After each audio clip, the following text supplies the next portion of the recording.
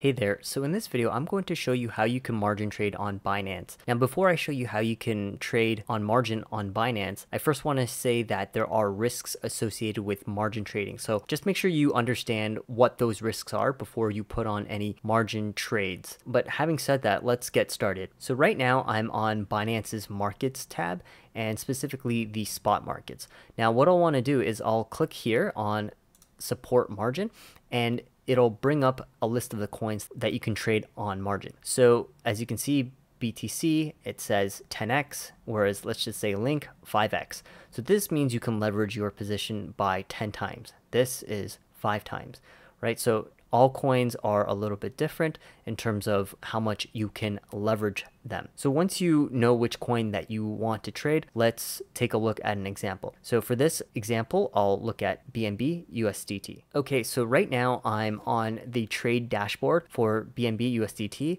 And if we look over here, you'll see that there's cross 3x and isolated 10x. This just calculates the risk differently. So you'll have a separate account for a cross and a separate for 10x. It doesn't really matter which one you do. It's just more so how the risk is calculated across the cryptocurrencies that you have put a margin trade on. But either way, the way you would margin trade is applicable to both. So it doesn't matter if it's cross 3x or isolated 10x. But for the purpose of this example, let's just do this over here. So if you're not sure of how to get started, there is a margin trading steps thing right here.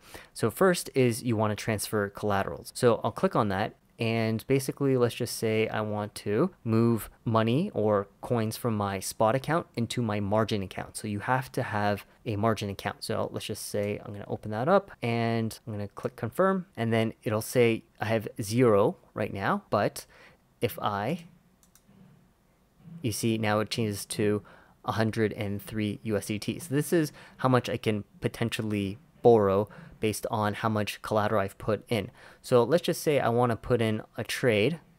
And, I'm going to say I want it for $20 and I want one BNB. So that means I'm going to borrow 20 USDT. Right now, I don't have any USDT. So this is how much I would be borrowing from them if I were to put on this margin trade, right? So let's just say I put it on and my order gets filled. So this means that I'm able to buy one BNB for $20. So then after I close out my position, what I'm going to do is I would then go on to here and I would need to click on repay. So right now, because I've already borrowed 20 USDT from them, I owe them 20 USDT. It doesn't matter the price of BNB. So if the price of BNB goes up, great. If it goes down, then I lose out on how much I will have to pay them back. So basically, let's just say it goes up to 22. I want to sell that at 22 USDT and I'm going to sell the full thing. And then I would click sell, and that means that it would repay whatever it is that I've borrowed and I get to keep the rest. So that's how you would margin trade. So here you want to borrow when you are going long. So you're going to borrow money or USDT to go long, and then in order to pay it back, you would just do the sell and then repay.